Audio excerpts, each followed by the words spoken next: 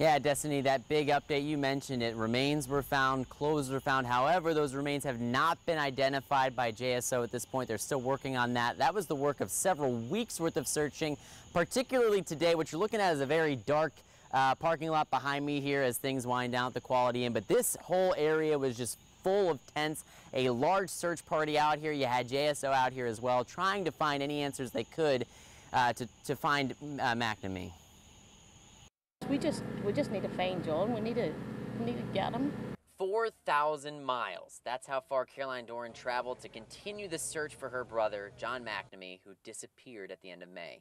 She and several of John's relatives flew in Wednesday and spent several hours of Saturday in the woods behind the Quality Inn on Airport Road looking for any clues. It's not easy, but you know, you just get that drive every time you're going to find them, you're going to find them. John's Jeep was found at the inn at the end of May, and his Irish family has flown over on multiple occasions the past month and a half to scour the woods behind it.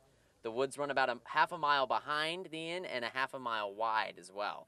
Now, police started at the back half, while John's family and several other concerned community members formed a search party at the front half. We're overwhelmed with the people that has turned out today on the ground here to help us search, and we would take this opportunity to thank them very much. That search started at 8 in the morning, but was wrapped up in just a few hours as police asked the team to leave the woods so they could take over the investigation. Caroline is hoping that by the time they fly back to Ireland, they'll be able to go with the answers they've been searching for 6 weeks. Not just for themselves, but for the two daughters John loved so much. He really ideally would have wanted to be back home in Ireland, but the children was keeping him here. He just loved the girls and he lived for his family. So perhaps a little bit of closure for McNamee's family tonight. However, they are still looking for a little bit of information. He was last seen May 25th at a gas station on Pecan Park Road at night.